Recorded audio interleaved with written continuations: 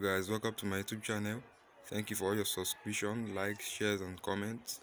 Remain blessed. Today I'm here to share with you 5 tips on how to avoid distraction while studying. But before we go into that, let's first of all check the meaning of a distraction. What is a distraction? A distraction is something that takes your attention away from what you are supposed to be doing. A distraction is something that takes your attention, your mind, away from what you are supposed to be doing. So without wasting much of your time, let's go into what we have for today, which is the 5 tips on how to avoid distraction while studying.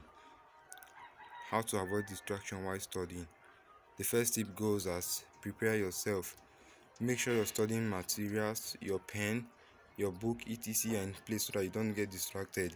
Make sure your studying materials, your pen and your book are in place so that you don't get distracted, so that you won't be looking for them, and by the end of the day you will not be able to achieve anything. Secondly, stay away from devices which are your smartphones, your laptops, etc. Stay away from your devices, and even if you want to use them for a research, make sure you turn off notification from your social media handles, WhatsApp, Instagram, etc. so that the notifications will distract you. Stay away from your devices so that they don't distract you, the notifications won't be a distraction to your studying, so that you'll be able to make A's and your parents will be proud of you. 3. We have to try to avoid people who annoy or disturb you.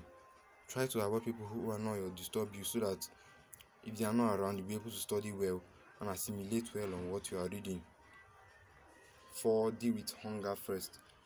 When you are hungry, I beg you, please don't study, because even if you cram it, at the end of the day, when the exam comes, you will not be able to remember anything. First of all, deal with hunger first. Make sure you eat a good meal and take a good night, and make sure you take a good meal and take a lot of water. And 5, get 8 hours of sleep every night. Make sure you sleep well every night so that you'll be able to so that whatever you have read, you'll be able to assimilate them and give them back to the teacher during the exam.